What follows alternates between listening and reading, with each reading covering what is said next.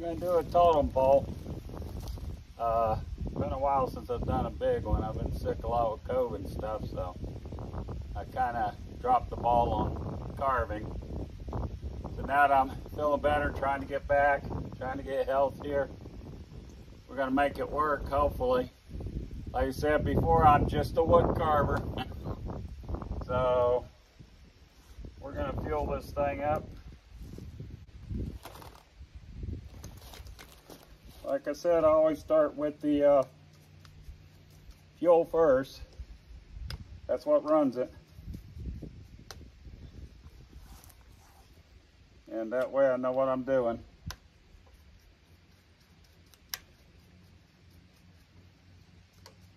You want to keep track of what you're doing. Okay. See if we get this stable.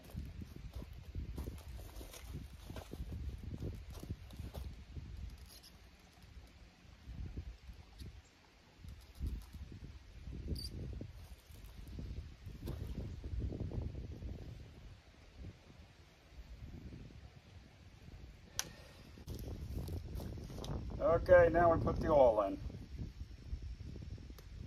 You always check your caps, make sure they're tight, so you don't get a bath in oil. You know, it's funny, I bet you every wood carver that's ever carved has forgot to put the cap on and picked it up and poured oil everywhere. Once or twice in their life. And I think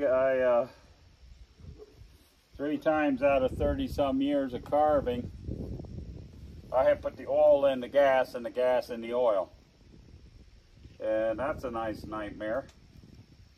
But then you got to flush the oil out. Gas are not so bad in the bar oil, but the oil in the gas is a big problem. Okay, what I'm doing here is I'm carving an eagle. Then I'm doing a bear, and I'm going to do a eagle head, a bear head, eagle head, and some trout. Then I'm doing a fox. Then I'm doing a turkey. And down here I'm sort of doing some trout swimming through a creek. And then down here I'm going to have some bones or skeletons of fish where they've fallen and died. And the story of the totem pole is, as young men, we soar like the eagle. We become brave like the bear and cunning like the eagle. We become wise like the fox. Then I'm sorry, I gotta think about this. We get old like the turkey, I know that. Here I am. So, oh geez, okay. So, turkey is very smart and cunning. It can get away, it has to live on its wits and that, so we become like the turkey when we get old. We become wiser. We don't take so many chances. And then we kind of roam free like the trout, and then we die. And hence, that's why I have the bones at the bottom. So, it's supposed to tell a story. This is my story. I am part Shawnee, so I figure I can be a totem pole carver too. And I enjoy it. I enjoy making up the stories.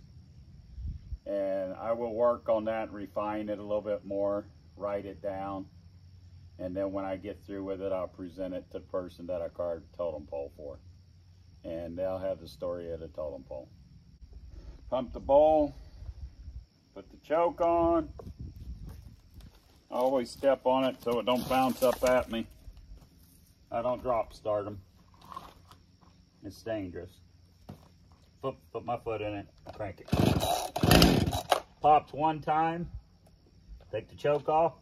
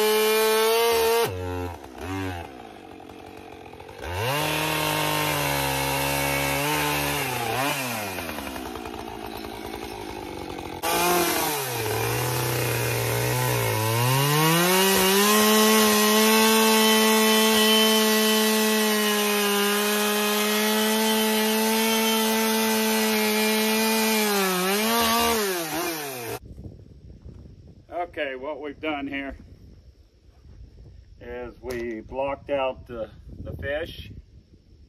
I left a ledge around there to put some bones on. This is the back feathers of the turkey right here. The head's here. Then there's a wing there and a wing here. And then this is the back. So I've got to do like a relief carving on top of it because I don't want to cut all the way into the turkey. So now what I do is do the head, the beard, and then the neck part of the turkey. I'm using a little saw to do this. Okay, I've got the feathers on the back of the turkey. I got the head, the neck, what they call a waddle, I guess.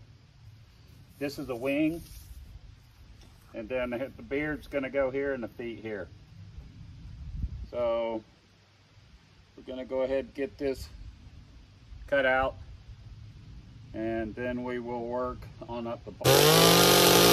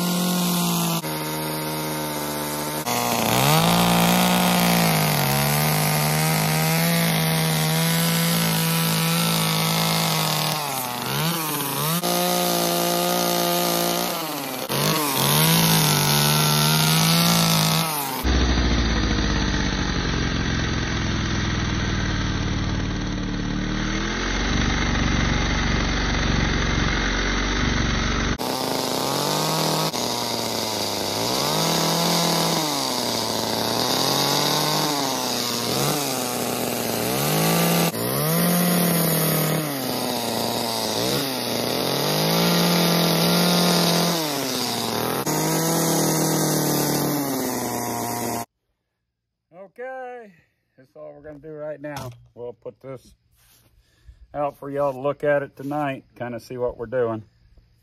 Okay, it's been a pretty good long day, so we'll go back to work at this tomorrow, and then we got some others to do tomorrow. Probably gonna do a couple of bears, one sitting, one standing, and some bears climbing a tree tomorrow. So it's getting winter time, so I have to get as much May as I can to get me through the winter because it slows down really bad. So thanks again, I appreciate this. I'm just a wood carver.